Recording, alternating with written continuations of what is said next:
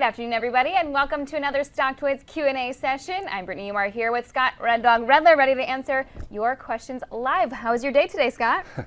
It was interesting. We came in today not really knowing what to expect. Very volatile week. I came in mixed actually. This is one of the first days I came in with not as many shorts, but I didn't have just looking for longs on the brain. I was looking for other shorts, maybe alternative plays in gold, this and that. We talked about it on the morning call today. You remember I was like, okay, this week is one of those weeks where you want to make adjustments just in case, right. Between the volatility from Cyprus and, Big Ben saying maybe the pace of purchase is a little less. So there was longs and shorts today. It wasn't just clear cut, and there's been some volatility. So, traders are actually trading. Right. This morning, didn't you say you had 6 longs and 2 shorts? What are you ending the day with today? Uh-oh. I should talk to compliance. I don't know exactly, but I think I have maybe 7 longs and 3 shorts, and one of those longs is the gold miners, so some would consider that a short because that's been a contrarian play. You can see it on the virtual trade for it, or we'll have an article listed later that'll show what I'm long and short, and that's always on our site at night, so you could exactly see what I have, because a lot of times during the day I try and talk about how many longs and how many shorts to talk about my conviction on direction. And I started the week with 9 longs and 1 short, and I think now I might have 6, 7 longs and 2, 3 shorts. So it's showing me that, or showing people that there's like an unknown here, and you can make money both sides, and you just can't be blaring one way. How concerned are you about how big this pullback could get? Any signs that this pullback could be bigger than what we saw in February during the Italian elections? I think there are some different signs, and the problem, or just say the difference, is some of the sectors that are starting to break down earlier that we didn't see during the Italian elections. And I think what's really important here is your time frame. Okay, everyone has a different set of risk. Everyone has a different time frame. What I want to show you is, the chart of the SPX, and show you how there was a gradual uptrend, 2 times in the course of the past 12 months, and then an accelerated one. Whereas if you were very short on short-term time frame, you could have got out at the accelerated one and then waited to see what happened on the intermediate one. So let's just get to that chart. So you take a look here. I want to show you back here. I don't even want you looking at this yet. Okay, this was last summer. Okay, remember this little area when you had the low that was put in over the summer, and then we started rallying. Okay, and then I think this is when the ECB said that they were going to do everything it takes to take convertibility risk off the table, and all of a sudden we had this accelerated trend line. Okay, here is the top of the band that we pushed above. This was after Big Ben spoke, and this is when the oscillator hit like plus 70. And came back to this accelerated trend where we followed. And then what happened is we broke through it, came back, retested it, and then this more gradual trend, which was right around the 50-day, wound up giving way, which gave us a pretty sizable correction down to the November 16th low. So you had a few different types of red flags here. They say that you have certain tops that are in a point. It's a process. Well, within this process, you also had technology getting a little weaker. You saw some things breaking down. So yeah, like almost a triple top here with a nice wide range bar. I think that's when even the S&P, the Nasdaq was below the 50-day, and distribution days were adding up. So PS broke below, little bear flag, and then boom. So lo and behold, let's talk about where we are now. Okay, which I was drawing before to see, because we're in the beginning stages of this, and you never know in the beginning of the stages of this what it's going to lead to, so you measure some of the action. And this was the red dog reversal that started the rally back on November 16th. And here too, you almost had, an accelerated rally. This was the accelerated trend that was, pent up, where you didn't have much pain, and then it broke, and what did it do? It tested this more intermediate trend line. Then from there, we started the year. This was your igniting bar above the downtrend. Then we took out 1474, which was last year's high. And then we followed this accelerated trend line into the Italian elections. And then we had this wide range bar that engulfed the 8-day. Then we got a little faulty when we broke the 21-day. Bounced a little bit, failed here, wide range bar. But what do we do? We held this longer term trend line. It was fine. So from there, you bounced up, went sideways, showing that we could potentially put some positions back on, because I did take off some stock within this time period, and then we triggered above 1530 to then have another small pent-up accelerated trend line. So if you look here, so to speak, okay, on what's going on, you now have a few different points of reference. You have your 21-day, which is right here, which we're not below yet. Okay, you have the break here that if you wanted to take off some positions, it's okay. Why not? You don't know what's going to happen here. And at this point, you have defined resistance. So this day was a little ugly, but we're still above the 21 days. So the question is, are we going to go and test this trend line like we did over here, And if that's the case, we could see more downward type of action. So we'll see what happens. And if we were to break this, who knows? We might even be able to see a little bit more. So at this point, I would say it's a time to be flexible. It's a time to, if you were just say very bullish, to be a little bit more neutral. I was a little bit more neutral early in the week. Now I'm a little bit more neutral to negative versus neutral to positive, and that's why I have a mixture of longs and shorts on. But if you're a macro investor, you better make sure that if you take off a lot of your longs, that you put them back on if you see some type of intermediate trend change. So then would your answer to Stone Street Trader here then be a cautious yes when he asks, do you think this erratic action at upper levels is a red flag? Yes. And I think there are a few other red flags, which we talked about this morning. Remember we talked about the home builders making new highs? Right. Okay, but they were the only group. That was the only group, the home builders by themselves making new highs. And then I was like, you know what? We should look at Goldman Sachs, because Goldman Sachs, which led the banks to the upside, didn't make new highs when the XLF did. It diverged. Maybe that'll give us some clues to the downside. Talked about actually when it broke 150.50, that was a small intermediate sign. So you go to Goldman Sachs, look what happened here. Okay, this was this ascending channel, okay, very pent up, that wound up breaking to the downside. Okay, then all of a sudden it regrouped, went back, made a lower high, then you didn't know which way this wedge was going to break. And then first it broke this intermediate area, which was like 150.50 we talked about.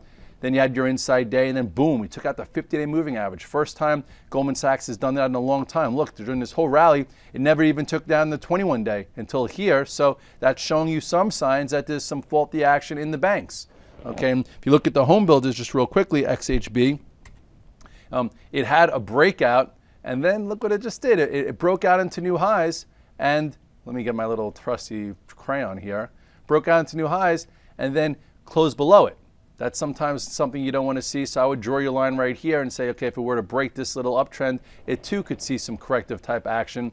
And back to the XLF, you see how that made new highs? This did not. Okay, the XLF didn't make new highs, here while the home builders did, and then closed on the lows right near the 21-day. And if Goldman's already at the 50, chances are, I'm not saying this is going to get to the 50, it could. And one last thing, look what the transports did. Poof, what did I say, boom? Like poof. I guess that's what comes out of, exhaust comes out of the transport sometimes, right. And it looks like some exhaust came out of the sector, which was leading us. And now you look at this trend line here in the transports, it did not also make a new high. This is, the home builders yesterday were going nuts. This didn't move at all. Okay, and then you look here, broke the 8-day, it's already at the 21-day. It's at some support, but it too could see a bit more downside, and I think they scared the bejesus out of some people with, look at FDX. This is, boom. You look at FedEx, it's a mega cap. Got crushed to the 200-day just like that. Engulfed this entire, 3 months? So shows you a little danger. So with that being said, I think there are some more danger signs than I've seen in a while. So if you're an intermediate trend trader, you could pull back and then you could have better entries, or you could get more involved when there's more clarity. Right. Okay. So let's talk about the financials. Actually, Stone Street Trader's right on the money with his question, because he said, do you think weakness in some leading financials like Goldman Sachs is a red flag, which you clearly just answered. So let's answer LP here, who noted that the XLF has been weak recently after the Cyprus news broke. He says, do you think this group has lost momentum? What are your thoughts on Wells Fargo specifically? Okay, I think that the group didn't have power like the home builders, which was a small red flag. I think Goldman Sachs was another small red flag. And chances are when you have red flags, you see them waving, you take some stuff down. So if you come to me, let's talk about, different stocks within that sector. And Wells Fargo did start acting better lately. But if you look here, again, you have a breakout, okay? Remember, it broke out on this day, and then you had the inside day, no follow through. Now it pretty much closed on the 8-day. So, with that being said, if Goldman Sachs is at the 50-day and so is the XLF, this is showing a little relative strength. Okay, and it's been a decent investment vehicle to just sit in. It didn't have a lot of the decline or a lot of the whatever it is, the headlines like JP Morgan had. But overall, I think this is fine. This is just showing that some momentum's leaving. if we're going to correct, this is going to pull in. If you own it from all the way down here, or you own it from years back, I wouldn't be worried about it. I wouldn't be in tier 2 or tier 3, but chances are it could see a test over here. And real quickly, are there any questions about Bank of America? Exactly. That was going to be my next question. We have a couple on Bank of America, which, as we know, we've highlighted as a standout in the financials lately. Homie wants to know your technical outlook on Bank of America. And Sin here wants to know, would you buy it here at 1257? See, this morning people asked me like, Karen from Fast Money was talking about selling calls against a long for Bank of America because it's had a big run, and I was like, okay, that makes sense, right? Stock in August was $8, then it was at $9.95 a few months back, and then it broke out, and then up at $12.70. If you don't want to sell your common because you might not get back into it because we might see some type of pullback, why not go out and sell 3 months and sell a $12 call and grab some intrinsic value and some premium. So this way, if it does go back and forth for a while and create a new range, you can collect money. That's how you create your own dividend. So if you look here, I am still long some Bank of America, but if we're going to get a pullback in the sector, this is probably going to pull back, and it hopefully pulls back the least. Okay, we've talked about entries and exits. Here is the first entry at $8, big move, topping tail. So some people might have sold into that and said, okay, I'm going to sell this. It's a topping tail, but then never got back involved as it created another channel, which right here is where the core trader broke out from. Then you had a nice bull flag for continuation. Then remember right here, a lot of people were texting me. They said, Red Dog, did you see that wide range bar? I'm out of Bank of America. It's due for a pull-in, and this is faulty, which I said, okay, because look, you had this accelerated trend break to the downside. What happened from there? Found support at $11 and then regroup. So if you didn't get back in the regroup, you didn't catch the next new high. So the question is, what now as we're a little bit overbought in the market, so not even overbought, but a little action that could warrant a correction. You could see Bank of America not hold the most pent-up breakout level or the 8-day. It could pull back to the 21-day. So, why not sell some but hold some, until it acts better. If you're playing it for momentum, I don't think we're going to get Bank of America to have momentum until the market finds its footing. So if you're playing and think we're going to pull back, do I think it falls apart and breaks below 11 and hits the 200-day at 10-11? No. I think maybe it gets down to the 21-day, and if it gets to the 21-day and all the other stocks go below it and we turn up, you better get overweighted in Bank of America, because the next move, which I still think is intact, for the monthly chart, could be to the $15 to $17 range. So it's just got to know your time frame and your involvement in the market. All right, well, while we're at it, let's check in on Citigroup, because we have one from Jane here asking for your thoughts on it, and it did close down almost 2% today. This one has been a decent leader. The stress test, they had it with high marks. It gave it a little push, but it's come a long way, and there's going to be volatility in Citigroup. So you look here, I've traded it from time to time. I don't own it now. I think it's relatively in the game, just like Bank of America, but you could see here it's already below the 8 where Bank of America is, and it's already at the 21-day. And if Citigroup's going to, if Goldman's going to pull back and the bank's going to pull back, I bet you this gets to the 50-day. So, here is your last prior breakout area or flag. So this resistance could become support right here. Here is your upper level flag where if you were playing for momentum, you had to say to yourself, momentum just left. Okay. Here's your triangle that didn't resolve to the upside, but to the downside, closing the lows. Some people probably short this. And I would think that if you're looking for an entry, I'd wait a little bit towards the, the 50-day. Because again, Goldman Sachs broke the 50-day. Citigroup tends to not be as strong as Goldman Sachs, but it's a little stronger now. And last but not least, I'm just going to talk about Morgan, which I don't like at all. Okay, it's one of the first that are back to the gap that started the year. I know I tried to play it a few times and it gets my number every time. I bought it into here, got hurt, and then whatever, I got stopped out here, and now it looks like it's breaking some big support. It's below the 50, it's below all the moving averages, and it's ready to go into a gap. So I'd be careful if you played this for catch-up, because it was showing relative weakness, and once the market stops broadening out, the weaker ones get hit the fastest. So see what happens with this gap here. All right, well, keep the questions coming. We're going to take a quick commercial break, and we'll be right back. I'm Mark Sperling, Director of Trading with T3 Trading Group and contributor to T3 Live. Do you trade on your own, but you wish you enjoyed the benefits of a large trading floor? With the T3 Live virtual trading floor, we deliver that experience to you on your computer. On the VTF, you can follow the long and short positions of experienced professional traders like myself, Scott Redler, and others, and listen to our live radio stations as we navigate the markets. In addition, you get the added value of a large community of sophisticated and like-minded traders. Your membership to the virtual trading floor also includes access to our 2 very popular newsletter products, Off the Charts and the Price Point Sheet at no additional cost. In my opinion, joining the room will be the best trading decision you will ever make. I would like to invite you to begin your membership with a 7-day free trial.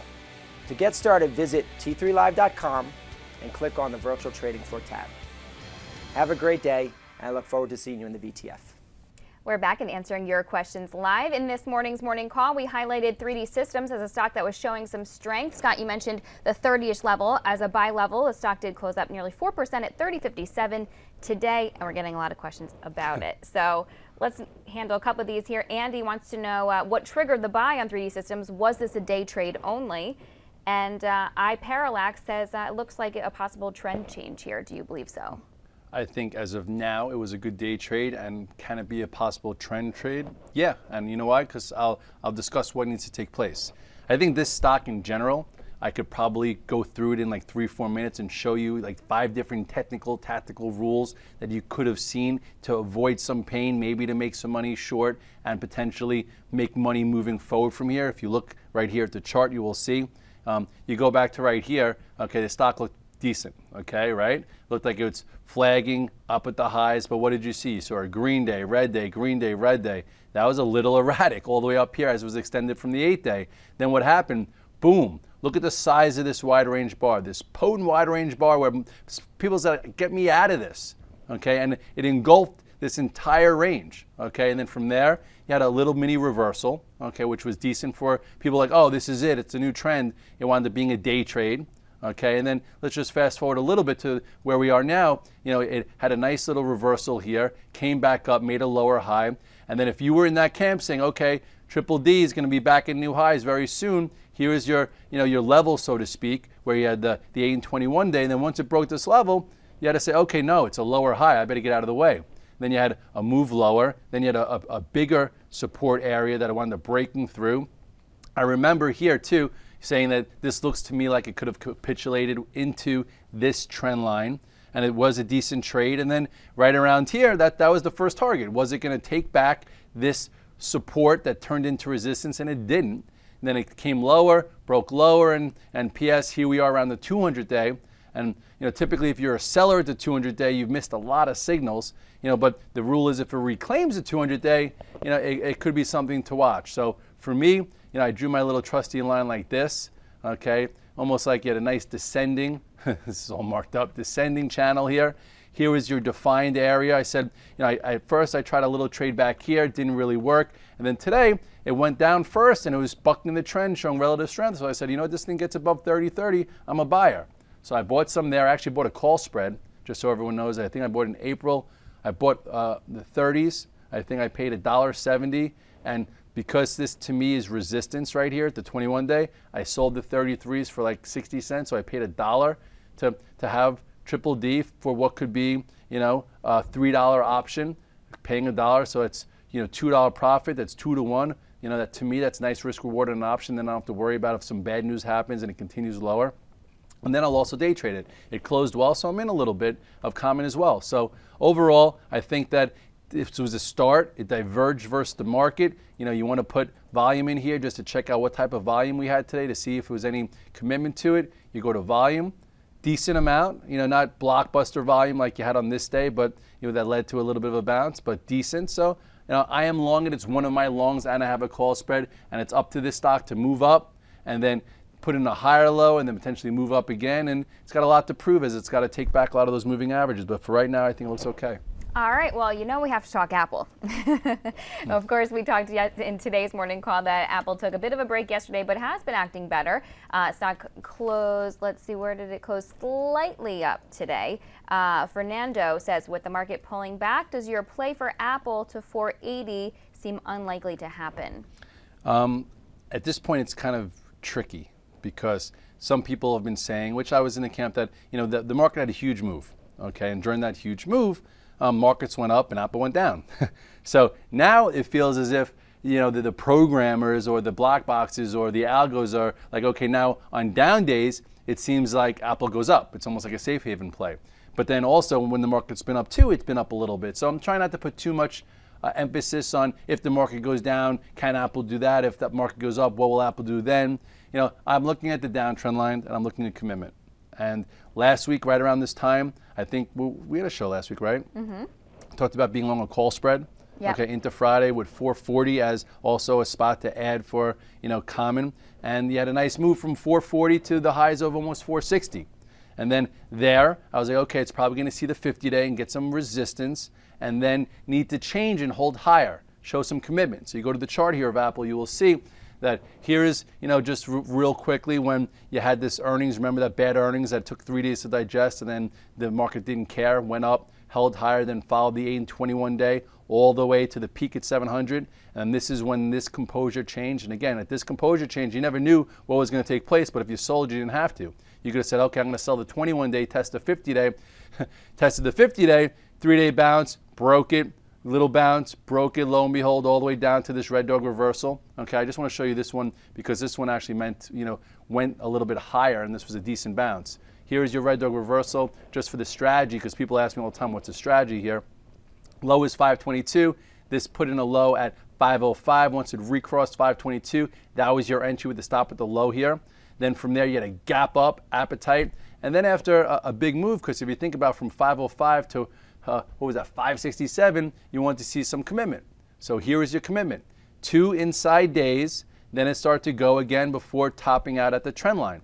And then look at this big move to the downside. That shouldn't have happened. So that means it was just a bounce. But it was a nice one and tradable. So, fast forward to where we are now. This was your low area. This is your 420. This is when it started to act a little bit better going to the Samsung event. This is when I put on that call spread. And now here we are above this recent descending trend line. Today it tried to go and ran out of gas. It would have been nice. I don't know if it ran out of gas because of the market. Who knows what the case in point was. My call spread that I had here went worthless. Not worthless, I'm sorry. It got capped out. It was, I think, a $3 net cost. I made 6.5, so it was good. So what I did today, which I tweeted, if you're in the camp that you think it's going to take back the 50-day, which it could, with some power, then you would think that it could get to at least this previous pivot, which is 480, right? Commitment, bull flag to this. Let's see how long it takes to reclaim this. If it reclaims it, closes it, you should see it move quickly. So what I did is I bought the 460s today. I think I paid almost $4, and I sold the 470s for I believe like $1.70 or so, something like that. So I paid like $2.50. So you have $10 of intrinsic value. So I can make $7.50. So kind of like I just made here. I'm rolling them out. I'll also trade it intraday, but at least I won't have the anxiety if they come out with some news with the dividend or news about the buyback. I'm in enough that I feel comfortable, and I also know my risk just in case it does fail. So at this point, I would say short term, here's your line in the sand, 448.50. If it were to break this, yes, it could probably retest this trend line and still be okay, but I think a lot of fast money guys don't want to see that happen. And then the longer it stays above this area, the higher the probability you could take out the 50-day with authority, and then you see that level, and then you have to see how it handles that. And then ultimately, the 200-day is all the way up here, which feels like that would be for traders that didn't get caught. This is a really nice move, and so far it feels like we just had a big rally, but look where we are relative to that. So all in all, I'm trying to stay with this trade as long as I see commitment, and as of right now, I do see some commitment. So it sounds like you're a little bit more optimistic than you were a few weeks ago. You were so frustrated with throwing your hands up in the air about Apple. You're always frustrated until you're not about Apple. And the reason why everyone kind of gravitates to it, because there is opportunity when it works. There's got opportunity to do a call spread, risk $3 and make $7. Or opportunity where you could buy 440 and within 3 days it's at 460. So that's why I talk about level versus level. So on the way down, if you have some paper cuts for $4 to $6 or $3 to $5, whatever it is, trying to feel out levels, once you catch a $20 move in the common or a nice double or triple in the options, you make it back and then some. But if you try and cost average all the way down, like some people started at 600 or 540 or 480, you get a little $30 bounce. It means nothing because you're still underwater, you're still holding your breath, and you broke a lot of different rules. So anyway, at this point, there is some commitment there. And if there's commitment, I'm going to stay committed. I'd love to hold this longer. I'd love to ride this higher. And if the stock lets me do so, I'll be there along the ride. All right, sounds good. We're going to take another quick commercial break. We'll be right back. I'm Evan Lazarus, Chief Knowledge Officer for T3Live.com. You don't become a great trader by watching videos and taking courses. You become a great trader through live screen time. Accelerate that learning curve by tapping into the experience of seasoned professionals. Currently, we're offering 5-day free trials to each of our 4 mentoring rooms. In the mentoring rooms, we teach our strategies in the context of the live market. To sign up for a free trial, go to the T3 Live education page, fill out the form, and get started when the next trading session begins. We hope to see you in one of our mentoring rooms. We're back and answering your questions live. Let's get to one from Kickserve, who says, Scott, would you consider Cree a red dog reversal now? You know, a few different people were hitting me up on that, even on my site, and I said, let's check it out. It's been a strong stock, and some of these strong stocks where people have been just trying to short without a pattern, at least have one. So you go to the chart of Cree here, and you will see that, you know what, you did have a small red dog reversal. What that means is it pushes through a high, buyers come in, think they're going to get a momentum trade, and then it closes below. Wasn't a blaring red dog reversal, but you know, you look at the size of the move that this has had, it's still showing relative strength. So I wouldn't be putting too much behind it, but if you want to short it, you know, your entry was when it traded back below this 54.93, okay, and your high or your stop needs to be this high here, 55 and 53. It is a small one, but that's almost not enough. It's kind of extended, but it's still, you know, as of now, it seems a little bit best in breed, above the 8, above the 21. But if you were playing it for momentum and you bought, just say you were in tier 1, you went to tier 2, once you close back below this, you'd be in tier 1. And if you were looking for a short during this time frame, here's the first partial sign. So it's worth a try here, but make sure this is your stop, and hopefully you don't have any news come out and it gaps above it. All right, let's talk Hewlett-Packard. Lots of news about the company this week. The board barely survived the chopping block. The company announced a 10% increase in its dividend today, closed down. What do you think? This one I've been sort of bashing it the last week, and everyone's like, you know, Hewlett-Packard, everyone's starting getting bullish, some upgrades are coming, and they're like, oh, can we buy Hewlett? I'm like, why? I'm like, this is such a big move. I don't like their overall business, whatever. You know, I was waiting for some type of pattern to set up. So for me, I was avoiding, and it was kind of interesting. Matt, who's on my Twitter sphere, which I gave him some props, besides some people on my virtual trade floor who knew that I didn't like it, yesterday we were like, oh, did you see the red dog reversal being put together in Hewlett-Packard? It's pretty blaring. You have an RSI over 85. You know, market was going up yesterday. It went negative. I'm like, oh, look at this. This is a good setup for Hewlett-Packard. Let me get short. You know, and I don't love shorting things, but I'm like, I'm going to short this. It's extended from the 8-day, extended from the 21-day. You know, you look at the chart of Hewlett-Packard, and you will see that, you know, it's had a heck of a run. Heck of a run from the low here. It made sense. I think I even talked about it. You know, coming in, you had the dogs of the Dow theory, and then even when it crossed this little downtrend, you're like, it could go further. Came back, retested. Here is your gap up. So there's been a lot of bullish technicals here. Then you had another gap up through the 200-day, and then look at this big run. But this was getting a little long in the tooth. If you think about it, Hewlett-Packard, it more than doubled from the lows. Imagine if, you know, Apple doubled from the lows. Anyway. You know, so finally, this is your red dog reversal from this way, and we talked about it, I think, in today's morning call also, where it pushed through 23.14. So people got squeezed that have been trying to short this whole way up, because there's been a lot of people trying to short this. So you got squeezed, or people chased it because it's been, oh, the dividend's coming. Meanwhile, it closed below, so that's why I got short.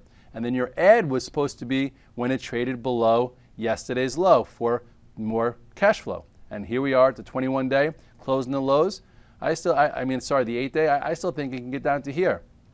I do have probably half of what I had overnight yesterday, and I'm going to let it ride out. And so far, so good. You also have a trend here that it could come in and test from, you know, this minor breakout. So I think that here this is viable without it falling apart.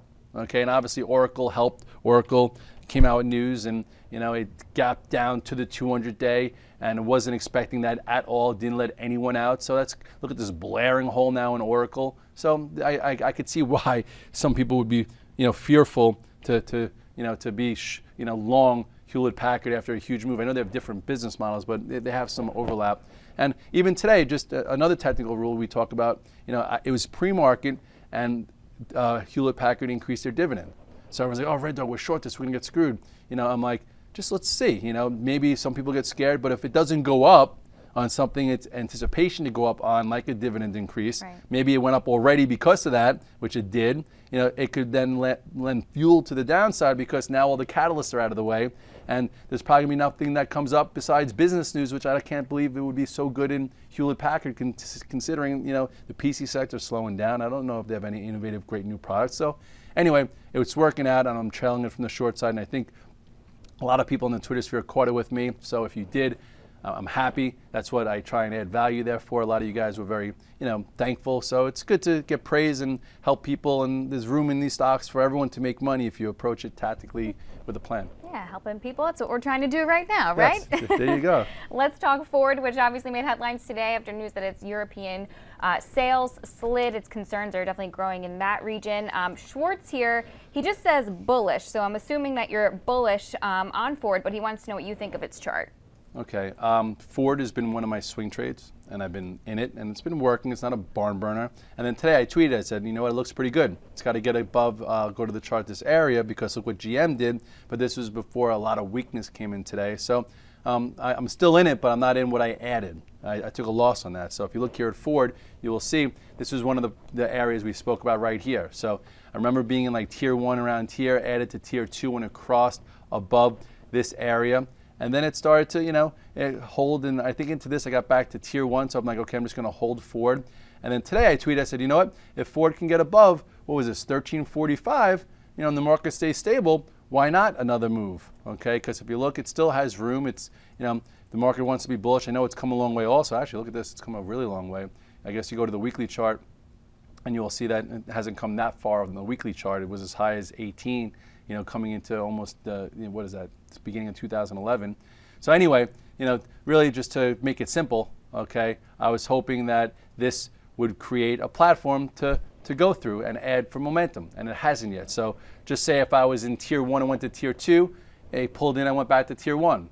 Okay, you look at GM, I was looking for something similar like this, where GM had a nice trade, okay, right through here. But then look at this inside day. So if it's in GM, I would just make sure it holds above this area. But overall, that's kind of what I was looking for, and it got stuffed, so to speak, by the market. So I'm in tier 1, and I'm not going to add to it until it breaks above 1345 and holds above it.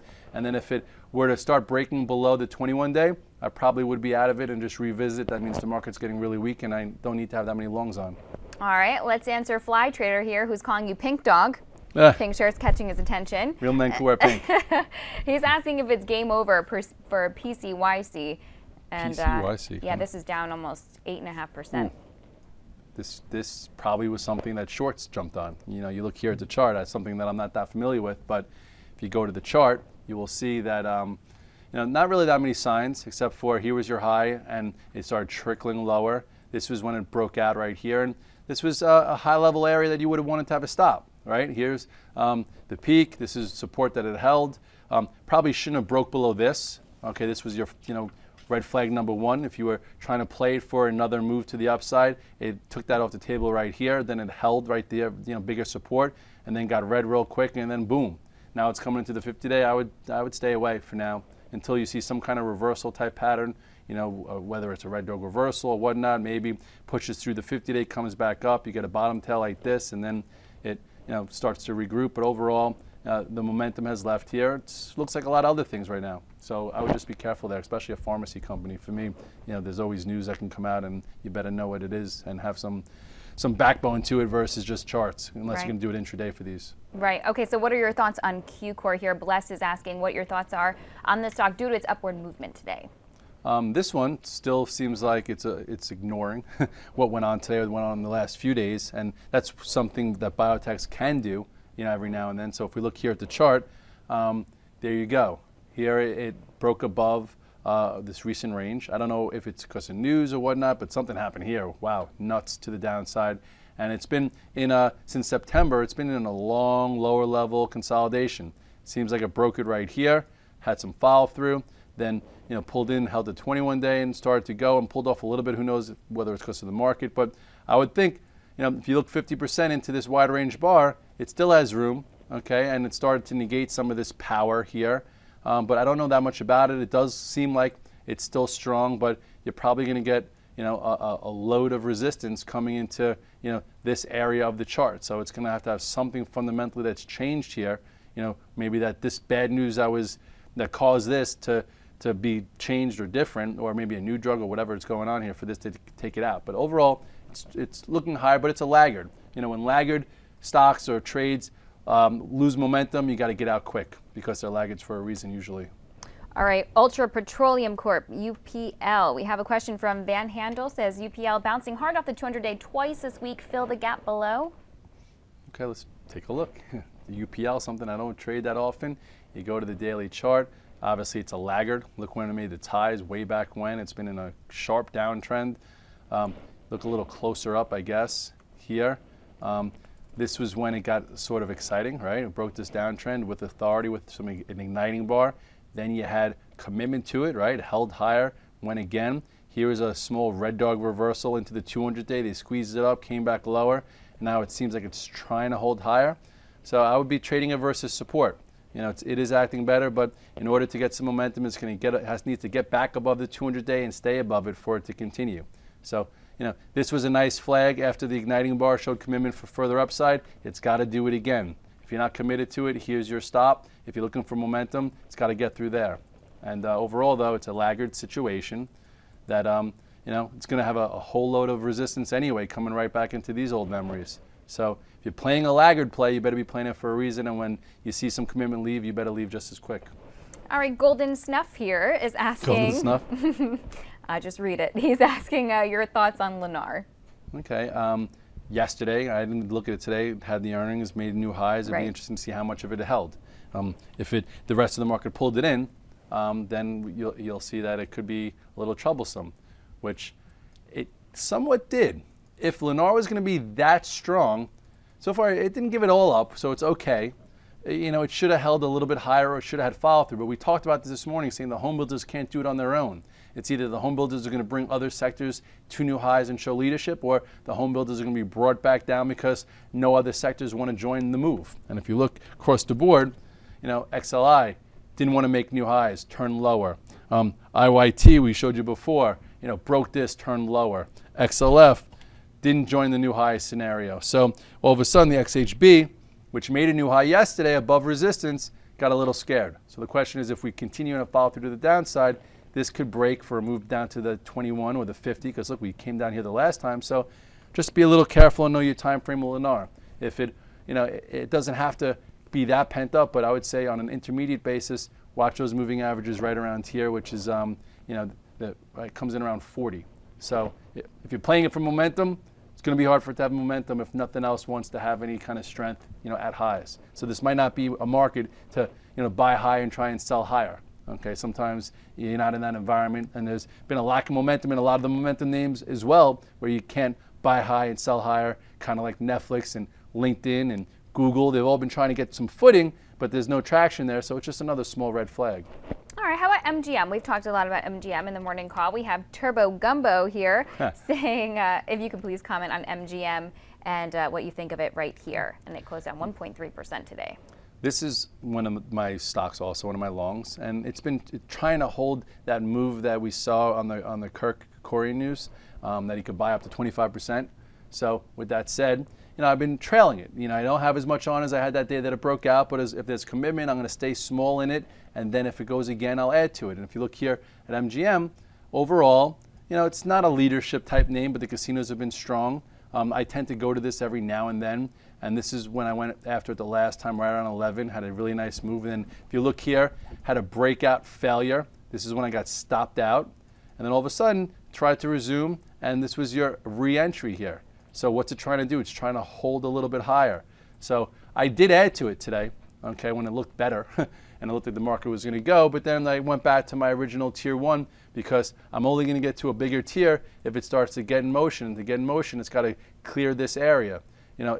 If it starts to break below this area, I'll probably stop myself out and revisit it, because there's no reason to hold a stock like this, when I can be as active and get back into it. But I'm hoping it holds this area and then perhaps even takes out 1350, because on the more macro level, I do think at some point, if our economy continues to get a little bit better, which I do think so, you have this long weekly channel here, and I know it's come a lot off the lows, that I do think at some point it could contend with and be a $20 to $25 stock. It's just a matter of when it's ready to do so. And I'm not going to fight a long channel like this, but I like a channel like that to get going. Kind of like what I did with Yahoo. If you remember, everyone hated Yahoo. Look at this mess for a long time. And then finally it was ready to break out when it went above 1660, when the earnings led it and people liked Marissa Mayer and this and that, and boom.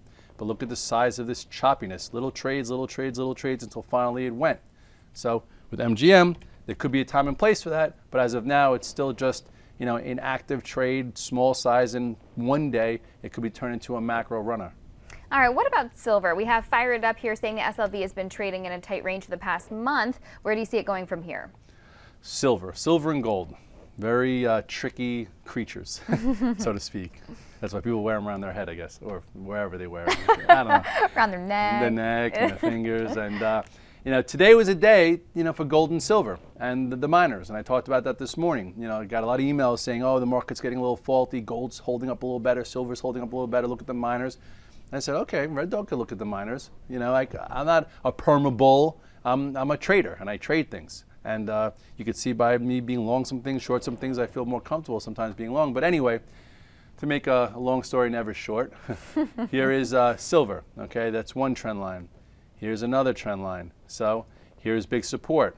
Today it gapped up, but you really didn't get much power or follow through. It gapped up and held. So I would say perhaps you now have a gap, okay, which could show some more power, could show some continuation, but you know, trade versus. If this starts to trade back below 28.18, chances are, you know, you're not going to get much movement. If it wants to, why can't it get you at least a reflex to 29-ish?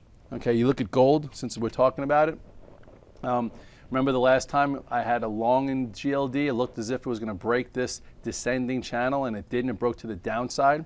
Well, anyway, it wound up holding macro support. Here, you know, it broke a little bit to the upside, held support, this 155, and today it was up. But again, look at this. This isn't like a powerful, igniting, I'm back in the game move. It's okay, I'm not pulling in like I've pulled in so many other times. So anyway, you do have some room to 157.84, then maybe the 200-day, but it doesn't look like it's a barn-burning move, I guess, until it does. And at this point, you could stay with it. And I went with the GDX today, bought the open, and wasn't in it overnight. Quite a decent trade. The reason why I went, you know, here, I remember on this Red Dog reversal, some guys got me involved, and it was a decent day-and-a-half trade.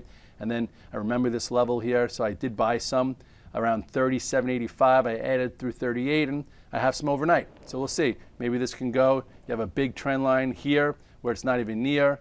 You do have a breaking above a small downtrend, so there is some room here, and you know, maybe it's just a trade, or maybe it's bigger. But at this point, close near the highs. I think there's room. I don't have as much as I had intraday, but I have some overnight, and I'm going to trail it. All right, so in summation, what are your thoughts heading into the last trading day of the week? I hope tomorrow is a good day. Not so complicated. I felt like on Tuesday, it was almost like we were, you know, if you come back to us, Andrew, we're talking here. Anyway, real time. You know, I would say that it's been a long week. The news came in on Saturday and Sunday, so I feel like people have been checking their handheld all week. You know, from Saturday and Sunday, you know, and then finally, like on Tuesday, we were like, wow, you know, it feels like it's Thursday. Well, now it's Thursday, and I guess we still have Friday to come in front of us. So, with that said, there you go. I wouldn't be doing too much in this time period. Okay, I know that there are a lot of people out there that want to be so short this market. They say, this is it, this is the time, we're going to fall apart. I'm going to make all my money back from rolling it up. Okay, maybe it is, but just do what you can be comfortable. Same way, there are guys out there that say, you know what, the road to 1700, if it exists, I'm staying long, I'm staying in as much as I can because, you know, at some point we're going to turn back up. But the question is, can you handle that? And if you were jumping out of your skin Sunday night when you saw the futures down 15, 16 handles, obviously you had too much on, you probably couldn't handle it. So we talked about adjustments this week, getting a little flexible, putting on some hedges and maybe taking off some tiers, but staying with it. So overall, I think we're in an environment right now where the volatility's picked up, so you can make money trading. You could use ranges to base your hedges on or some stocks on. I do think we've seen some faulty action that could add up to a bigger move lower than we saw during the Italian elections, but we don't know yet. So you don't always have to know. You can be flexible. have positions you like, they start breaking moving averages that you don't hold. If they do break those, honor stops, and just make sure if you get out and you're happy in a week where it's lower, 2 weeks or a month from now, if it turns up, make sure you get back in if you want to be in it, for a longer term time frame. So overall, we're not in this pent up bull tape right now. I think it's a little wishy-washy, and all stocks aren't created equal. You could be long some things and short some things, and I just think, low gross, low net is a way to go. That means a little less is more until we get some more clarity and know what's cooking out there. And hopefully tomorrow's a smooth day. Smooth Yes. Friday. Everybody could use it. Yes. All right. Thanks, everybody, for your great questions. We'll meet you back here next week. Have a great night.